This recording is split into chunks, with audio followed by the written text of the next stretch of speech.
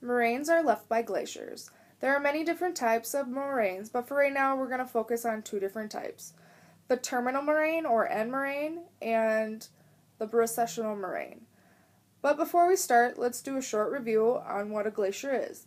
A glacier is a large body of ice that is always in motion due to its own weight. A glacier forms when the amount of winter accumulation is higher than the amount of summer melt. As glaciers advance, they pick up debris. A moraine is an accumulation of soil and rock debris that the glacier picked up during an advancement period. Debris can range from silt-sized to large boulders, which are also known as erratics. Once the glacier resides, debris is left and creates a list of different landforms, but we're only going to focus on moraines. The picture shows us a valley glacier. The arrow shows us where a terminal or end moraine would be located. Moraines show us the location and/or general idea of what the glacier looked like years ago. From the last glaciation period, we have the Laurentide ice sheet.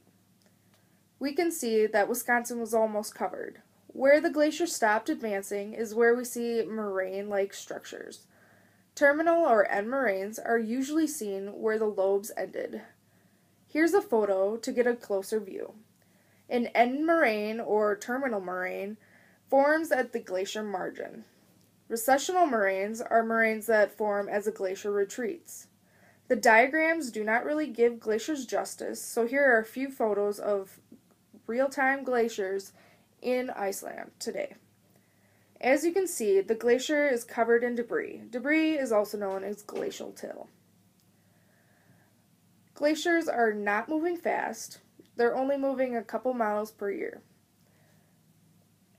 Debris that was picked up by a glacier are what moraines are made of. The last glaciation period was during the Pliocene. Oh, and here's a funny joke. Created using Powtoon.